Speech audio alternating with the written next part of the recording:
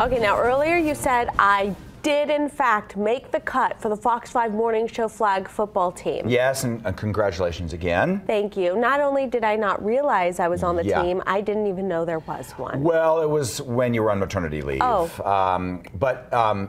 Congratulations, you're on the orange team. Okay. Now we've broken it up into squads, like the Raiders do. Sure. We have the silver and black squad, which is that's the real Fox 5, bruisers. Okay. And then we have the red squad, which is kind of like we're out for blood, like that. And then you're on the orange team, which means you go to Smith's and get oranges for halftime. Nice. Yeah. I can do that. Yeah. Yeah. All right. Well, good.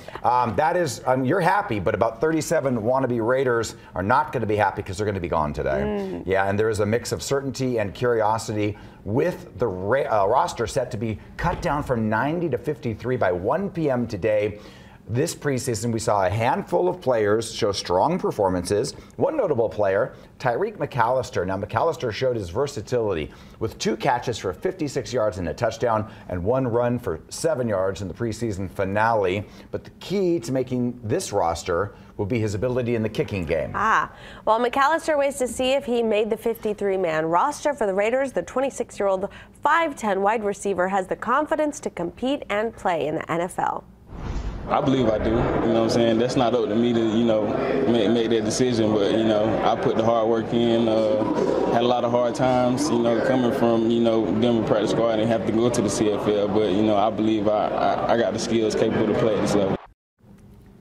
Some teams already started to announce their cuts on Sunday, but so far nothing from the Raiders. Again, the deadline for teams to get down to the mandatory 53 is 1 p.m. today.